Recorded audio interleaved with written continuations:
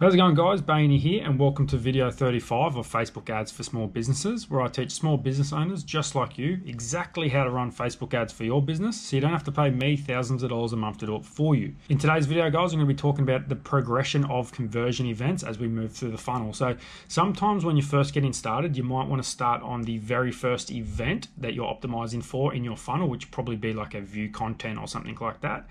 On an e-com store, you'll probably start straight at purchases because it's just the way it is. But if you're optimizing for maybe a PDF download or a webinar view or someone to get to the contact page, you'll probably want to start on the very first event, which will be a view content. So that's what I'm going to cover in today's video. But before I get into that, if you're following along and you like the content I put out, hit that subscribe button for us. It really helps my channel grow. If you have any questions at all, leave them in the comments below and I'll do my best to answer it. And let's jump into today's video. It's like a funnel, sort of. It's just his basic website. On his website, he's got a contact page. On the contact page, he's got a form they fill out and then they click submit. So it's sort of a funnel, very basic one.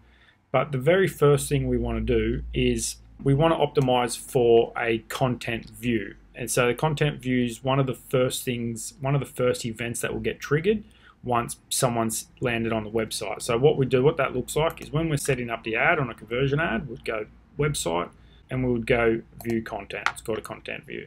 So then once we've got 200 contact views, so we set up our table so we can get it like this. If you don't know how to set these up, go back to one of my earlier videos where I'll show you how to do it. And when we get 200 contact views, then we want to move on to contacts. So contacts is the event on the contact page. Once we get 200 people on the content views, which is a content views page, then we want to start optimizing for people who have visited the contact us page. And the way we do that is we simply start creating ads with the event called contact. And again, I've showed you how to set up these individually on pages in my previous videos, so go back and watch those if you haven't already. And then again, once we get 200 events on our contact page, that means 200 people have now visited our contact page, then we want to move to the next step, which is leads. This stage, which is our final step, and a lead is someone who fills out that form and clicks submit. Hopefully that all makes sense. And once, like I said, you just do this, you just come through here and then select lead and start making ads optimizing for leads. So the way you'd probably do it on an e-com store is you just go straight to purchases. So let me pull one up for an example. So I'll pull up just an example of a e-com store. So you conversion ad, you pick website, and you'd go straight to purchases, which would be here.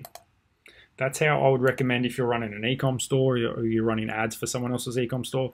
Go straight to purchases. Depends on your product. You should get fairly cheap clicks straight away. Facebook just has a lot of data on a lot of purchases made through Facebook, so you should reasonably be able to get cheap clicks. But if clicks are like $3 or $4, maybe $5, if they're too expensive, you might think about coming in and start optimizing for an add to cart first.